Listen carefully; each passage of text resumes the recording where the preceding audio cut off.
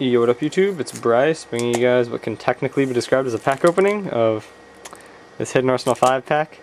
I apologize for not doing Token Tuesday yesterday. I was very, very sick. Had that whooping cough. But now I feel a lot better. And yeah, so I'm going to open this pack of Hidden Arsenal 5. I don't know what's considered good in this set. I guess I want like a Gem Knight Fusion or something, is what I can hope for. Other than that, I don't know. Go through every card very in depth. We got a Gishki Chain. I don't know if that's good. This card is normal summon. Look at the top 3 cards of your deck.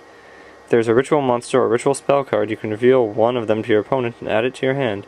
Return the other cards in that order. In the order of your choice. Alright. It's 1800. I assume the deck plays this because it seems pretty good.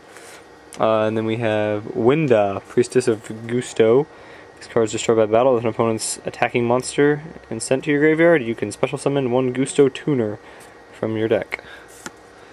First steps towards Infestion. Return one face-up tribute summon to Steel Star monster you control to the hand and draw one card. And then Gusto Eagle.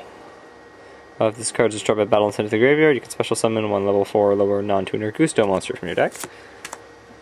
And then we have this guy, Prominence Molten Swordsman. Once per turn, during either player's turn, you can banish one lava monster in your graveyard, and this card gains 300 attack until the end phase. I don't know if that's considered played or not, but yeah. So that's the pack, guys. It's all for trade if people want this, I suppose, and peace.